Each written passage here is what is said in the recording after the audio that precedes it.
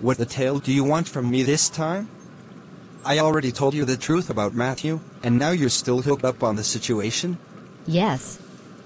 You never should have told me about his personal secret when we were in his art. I have had another creepy dream about him trying to brainwash me, and that was just a real-life moment. What did you want me to do about it? He was literally born an android. There's nothing I can do to change that. You know what? Let's just hope that Serena doesn't dine out what you've just told me, because if she gets mad at you, it'll not be my gosh darn problem. Okay, now you're just being a gosh darn jerk.